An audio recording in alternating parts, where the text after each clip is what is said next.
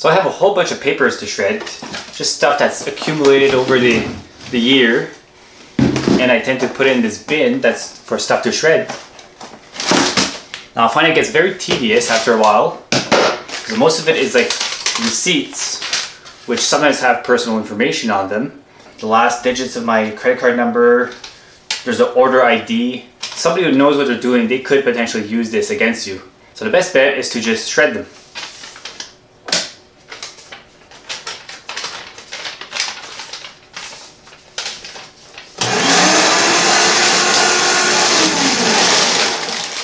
The problem is you have so many of them, and you have to put them in one by one by one. It gets kind of tedious.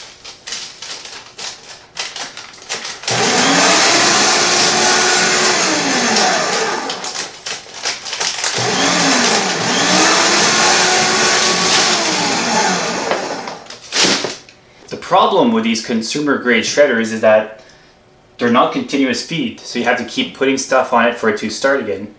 There's basically a little plastic thing in it, and once it gets activated, I can't fit my finger in here. As hard as I tried, my finger is never going to fit in here, so don't worry about that. I still probably shouldn't be putting my finger in there. But anyway, so there's a little plastic thing in there, and that plastic thing will set it off. So when you have the receipts that are small and sometimes they're crumbled, it's kind of a pain to just push it in, and they just don't go in properly. A problem with this particular shredder is that it actually broke apart. So the cover basically broke off, and then you can see the insides. So like every time I try to move it, it's very flimsy because it broke. It's actually the plastic parts that broke. So like the screws are still in there, but the holders or whatever actually broke. So I was going to epoxy it together and fix it. And I realized how simple it is inside that while I'm in there, I may as well mod it. So why not give it a continuous feed? It's very simple. I just need to bypass a switch that the plastic thing, the little lever thing or whatever, activates when you put the paper. So now when I turn it on, it'll just keep spinning. Now the motor is probably not rated for that. It's probably going to overheat, but it's worth trying. It's just cheap shredder. I don't even remember how much I paid for it. It wasn't that much. I may as well put a bit more life into it. And if I feel that the motor is overheating, I can always add a fan or something. But honestly, I think I'll be fine. So let's get to it. Alright, so here I got the shredder part. And it's unplugged. You should definitely unplug stuff like this before you work on it. Especially something mechanical. It's one thing to get a shock, but if you actually activate something mechanical, you can really hurt yourself. So I'm just going to let this dangle here. This comes off completely. Actually, it's actually easier if I put it upside down. For good measuring and put it off, it doesn't matter because it's unplugged. Alright. Now here you can see the underside of the shredder, which I'm not an expert at this stuff, but it looks like it's probably like cast iron. Might be machined a little bit, I don't know. It's pretty sharp, like it looks decent. It's like if you get a cheap shredder like this and it breaks, chances are it's not the actual shredding part that's a problem. It's probably something else. Like in this case, it's the plastic. So most people would actually just throw it away. So see, like this is where the screws are in, and it's actually like everything just broke. Like it breaks in my hands. So I don't know if it's like cheap plastic or whatever. I mean, it probably is. This looks like a ABS V0. That's what it says on the markings there. It's probably not fiber reinforced. AVE actually knows this stuff way better than I do. I'm trying to pretend I'm AVE here, and I'm not AVE. He knows way more than this kind of stuff. Yeah, so anyway, so there's a date code as well. It's 10th month, 2007. This seems about right, because I've had this shredder for quite a while now. Yeah, so brand name is Aurora. Model number WMC880X. And it uses 2.2 amps. So decent motor in there. So what's going on here is pretty simple. We have the power coming in. And let's see here, so there's a wire and a follow it. It goes to a little circuit board. I don't really think that circuit board does much. Like it's not even worth taking apart. You know what? I will take it apart. May as well. It's only 2 screws. Don't turn it on. Take it apart. All right. I actually did turn it on, so I kind of broke that rule.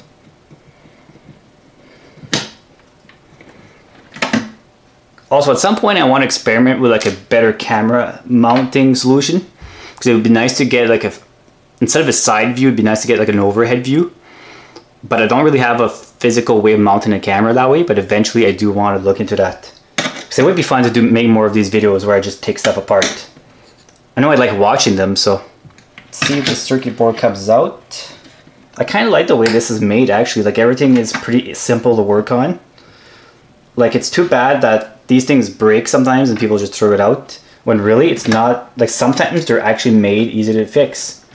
Now in this case the plastic broke on this thing, so yeah, I guess to fix it, like, yeah, that's a different thing. But like as far as the mechanical parts, like it's not that bad. Okay, so, oh, interesting, okay. So we got a fuse on here. We got a switch. I'm not sure what the switch does. I'm almost wondering if it's some kind of... Oh! I'm an idiot. It's a switch on the front. Okay, this is all this is, and it's just gonna... this is a front switch. So like, you can control to put it on or to put it in reverse. That's what this switch is for. Yeah, I was gonna say it was like to select between, you know, 120 or 240, and I was trying to figure out how that would work, because there's no transformer. No, it's just a switch in the front. Yeah, and there is a fuse, so... Yeah, so anyway, so the power comes in through here, and then it comes in here, and this is just a jumper, and then it goes to the yellow, which goes to the motor. Interesting. I'm not going to actually reverse engineer the whole thing. It's a little bit more involved than I thought. I mean, it's not that complicated, but I don't know a lot about my electric motors. There's different kinds, like universal, induction, and all that. This is probably like a universal motor, but I could be wrong. But yeah, so basically this is what's going on. So the green would be like the center polarity, and then this probably switches out the coils completely. Okay, I see. Okay, so yeah, so this part is probably the hot, goes to the motor, then the neutral comes here to a switch. That's right, this is actually what I was looking for. I wasn't even planning on trying to reverse engineer anything, but the main thing I want to show is that this comes to a switch. So this is just a safety. So when you put the cover on the little bucket thing, it'll turn it on. When this thing is not on the bucket thing, it's not going to work. And I'm going to keep this part. This part is fine. It's a good safety to have. So I'm going to put this circuit board back. Yeah, so basically what we have is the power comes in, and the first thing it hits is a switch, which is a safety, and then that switch goes back to the circuit board, and the circuit board has a switch that basically controls the direction. So the switch will either turn it off, put it in reverse, or put it in forward, and it'll do that by switching different coils of the motor. That is basically my guess, without spending more time to actually reverse engineering it. But then there's also another thing for when it's in the forward position. Now reverse works all the time. It's set up so that if you put it in reverse, it'll just keep going. But when you put it in forward, like a normal operation, there's actually, it goes through a different switch, which is right here. Now that switch is actuated by the plastic switch that's in the shredder that gets activated when you put a piece of paper. I can technically plug this in and show you this.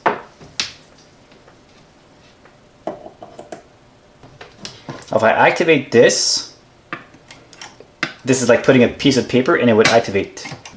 Now because this is not sitting on the bucket, it won't go on. Now if it was sitting on the bucket, this would be activated. And now if I hit this, it should go on. Yeah, so you kind of, maybe I'll do that a bit better. Yeah, so you see it's on as long as these two switches are on. These switches are basically in series. Like, actually I think they actually are, because this goes back to the circuit board and that goes. So basically these two switches are in series. So as long as those two are activated, as long as those two get activated, it will go on. So we'll go ahead and unplug this again. Okay, so now what I want to do in this video is simple. I simply want to bypass the switch completely. So now when I put it to auto, it'll actually basically be on all the time. Basically the simplest way of doing this is I could probably just splice these two wires together. And seriously, all I'm going to do is I'm just going to use a wire nut. I mean, I could solder them together and shrink wrap and all that, but... And I actually kind of want that switch. It might be useful for something else. Oh. Oh, I just discovered something interesting. So while the shredder is running, it almost looks like there's something that keeps it...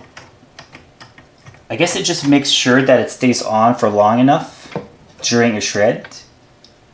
Oh, that's exactly what it is. That's actually kind of smart. Yeah, so on this gear here, there's actually a little... I don't know what you would actually call that, but it's basically a cam, I guess. I think I think that's the name for it. So what will happen is it'll keep the switch depressed just for maybe one cycle. That way when a piece of paper is past a plastic switch that activates this, it'll still keep running for a bit. So that's actually kind of smart. So if I really wanted to, I could probably just put something around here to keep the switch on, and that would work. I could literally put like a rubber band here and I would be done. But that's, I don't know, that feels kind of cheap. I want to actually fix it electrically. So I'm going to go ahead and actually unscrew this. So I think all this lifts out. I really like how they made this like serviceable. Like you don't see stuff designed this way very often. They normally try to make it as hard as possible to service it. So yeah, I think that's kind of cool. Yeah, this is great. Like, I had to make sure this actually lands right. I could actually get rid of this plastic thing here. So that is basically the mechanism that when you put the paper in, it would activate the thing. So I'm just gonna take that out. Yeah, I don't think that was holding anything, so I should be fine. I mean, for a consumer product, this is decent, I think. Like, I don't have that much experience taking stuff apart, but I'm almost tempted to just put that screw back in there. Doesn't matter, but it's either gonna stay in here or end up in the junk drawer or in the trash. So if by chance I ever decide to change it, it's there. Because what are you gonna do with one screw like that, right? So you may as well just keep it in there. Okay, so yeah, this is soldered on. So I'm just gonna cut those wires. Is this unplugged? Yes.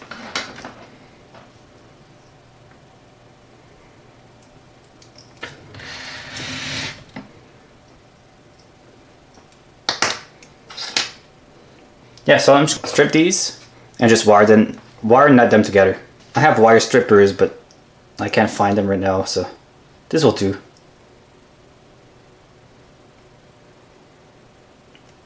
One of the things I can't wait to do is to build my shop, because I want to be able to have all my tools nicely organized all in one spot.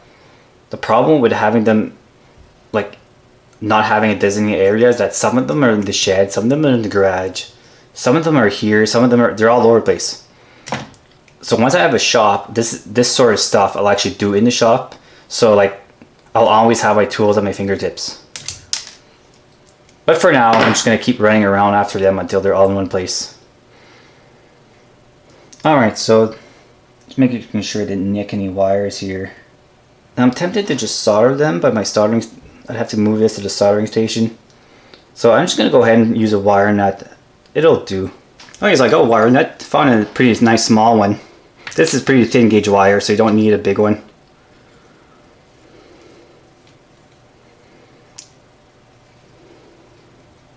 Now if I really want to, I can actually put a thermal switch on here, or a thermal fuse, and put it right where the motor is, but I'm not gonna bother, and it might even already have one. Yeah, I think there actually is one. Yeah, so I don't need one. Now I'm thinking about it, I probably should have soldered this just because the vibration might make it come loose over time. But I think it'll be fine. Alright, so this is pretty much ready to go. Now, like I mentioned a while ago, the case is kind of broken. So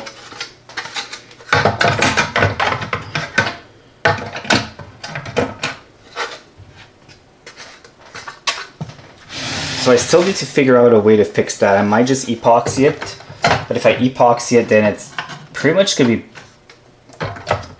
closed forever. And if I do that, maybe I should solder those wires. Yeah, you know what? I should do this properly. I'm actually gonna solder those wires. I'm just gonna do that off camera because I don't want to move my whole rig. Yeah, I'm gonna solder that and come back. Alright, so this is soldered and shrink wrapped. Yeah, I'm just gonna feel better about that connection. I was trying to be lazy here and I decided it was a bad idea, especially for something with vibration. I mean, it probably would have been fine, but just to be safe. Alright, so I'm just gonna shove that in here somewhere. Alright.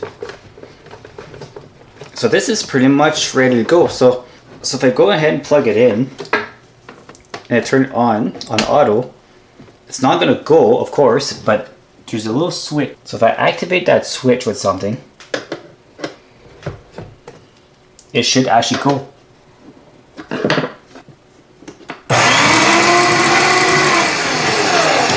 So there you have it. I have it in continuous operation. So now I just need to figure out the best way to seal this cover back up so that it actually stays in one piece. Now there's different ways I can do this if I want to be able to open it again, but I think the simplest is to just put some epoxy just around, and it'll hopefully keep it in. It'll hopefully be in good enough.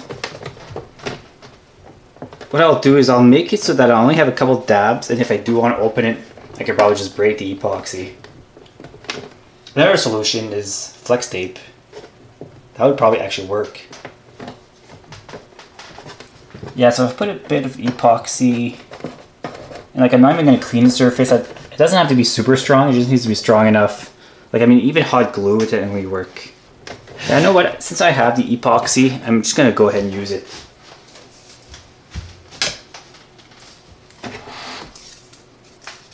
Yeah, so I'm taking a little dab of epoxy here and one at the other end, and I think that should do. And it's going to be easy enough to break it if ever I need to get back in. I mean, if I really want to fix this properly, I can figure out a way to put some more screws in, like fix the mounts inside, but I'm not going to bother. So this is the epoxy I'll be using. It's a JB Weld Clearwell Quick Setting Epoxy. Mastic époxyde à prise rapide. 5 minutes apparently. Now this stuff is not really a joke. You really don't want to get that on yourself, especially not on your eyes. Like, I should technically be wearing safety glasses to use this stuff, but I'll be careful.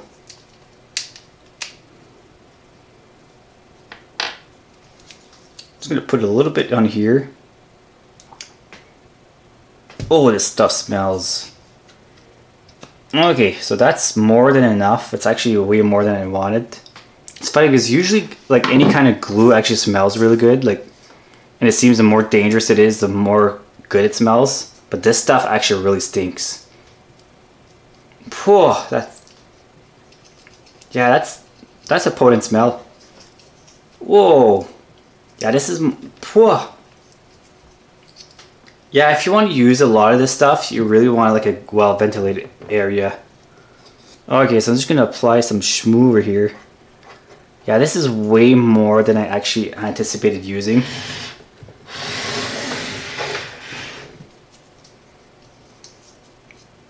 Like, I need to actually think really quick of something else around the house I don't want to fix, because while I have it out, I may as well use it. Oh, wow, this smells pretty bad. I don't remember it being this bad last time I used it. The microphone on the camera that I'm using now, that's actually how it's mounted. Because the camera doesn't come with a horseshoe mount. I think I mentioned that in my review of the camera. So this is actually how I went around fixing it. You know what? I may as well just put more.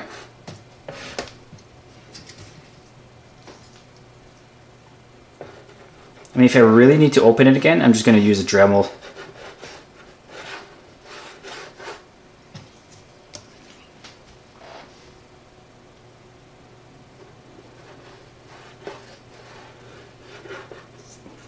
The stuff is actually pretty decent to work with. Like the consistency of it is just, it's pretty decent. It's almost like hot glue.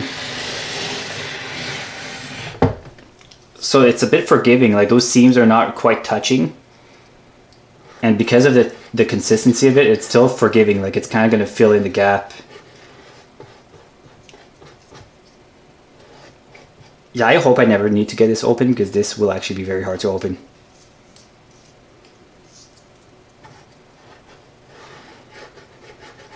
Yeah, so I'm just going to let this sit. Now it says 5 minutes, but I think the cure time is actually longer. Do not breathe fumes. Yeah, I definitely don't want to breathe those. It's potent. Use only in a well-ventilated area. Yeah, I'm kind of not doing that. Maybe I should, like, at the very least I'm going to turn on the blower for the furnace. Okay, I got the fan on. Alright, so I'm just going to let this sit. And meanwhile, I'm going to try to think of something I need this for before it goes bad. But yeah, this is way more than I wanted to actually take out.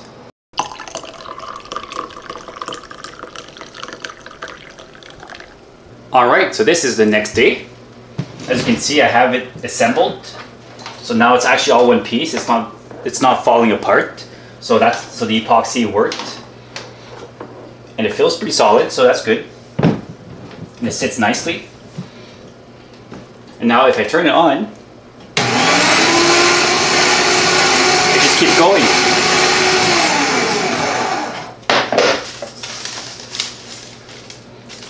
So now I can just continuously feed it. I don't have to keep shoving paper for it to start. I just press a button and it just goes.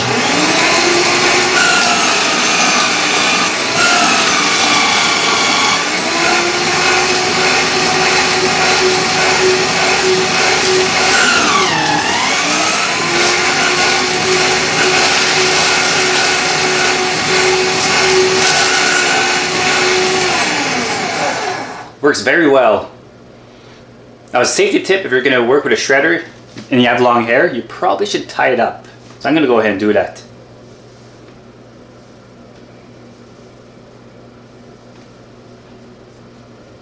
There you go. I like to just do like a half ponytail kind of thing. I think it looks kind of cool. Anyway, after shredding.